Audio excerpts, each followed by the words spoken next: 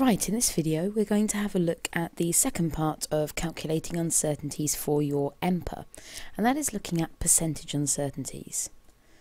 Now, percentage uncertainties are always necessary when you're multiplying, dividing or raising to a power. So whenever you're combining uncertainties, be it for working out an area or if you're having to work out an equation, for multiplying, dividing and raising to a power, you always need to convert from an absolute uncertainty into a percentage uncertainty. They also give us an instant idea of how reliable our results are. So instead of, like with absolute uncertainty, just having a plus or minus rating, it shows us how that absolute uncertainty factors as a percentage of our actual result. It also then lets us compare different methods to see which gives us the most reliable result. So for a single reading, that is a reading where you are using the precision of the instrument as your absolute uncertainty, you just work it out as a normal uncertainty.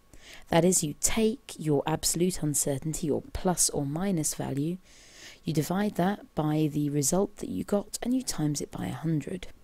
So if we go back to our example of our voltmeter and ammeter in 1, for the top example, 5.9 volts, you might remember that our absolute uncertainty is the precision of the instrument. So that's plus or minus 0.1 volts. That's the smallest reading that you can get. And for our current, it's plus or minus 0.01 amps. Again, our current here reads to 2 decimal places. So let's work out the uncertainty for the voltage. I take my absolute uncertainty, my plus or minus 0.1 volts, I divide it by my reading, and I multiply it by 100 to give me a percentage uncertainty of 1.69%. Now if I have a look at the current, I take my absolute uncertainty of plus or minus 0.01, I divide that by my reading of 0.12 and multiply it by 100 to give me 8.33%. Now instantly looking at these two values, I can see that the reading on my current and my percentage uncertainty of 8.33% much higher than 1.69% for the voltmeter. As a result, I can state that my result for the voltage is more reliable than my result for the uncertainty. Of course, as with our absolute uncertainties, usually we'll be dealing with a range of readings, and that means that we will have got a result from a mean. Apart from that, we calculate the percentage uncertainty in exactly the same way. We take our absolute uncertainty, which for a range of readings is half the range, divide it by the mean result and multiply it by 100. So for a table where I have taken 3 sets of readings for the mass of an object, my mean, to actually give me my value of the mass, is 122. I add these 3 together and then I divide them by 3.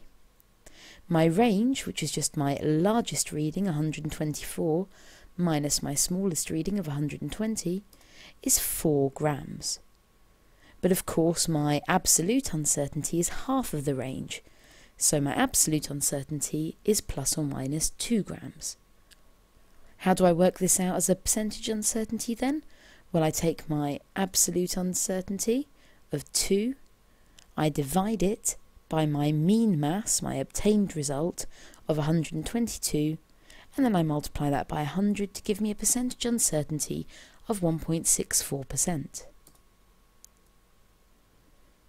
So if we compare the 3 that we've looked at in this exercise, my percentage uncertainty for voltage was 1.69%, for current was 8.33%, and for mass 1.64%. So comparing them, the uncertainty for the current out of all those 3 is by far the least reliable. It has the greatest uncertainty.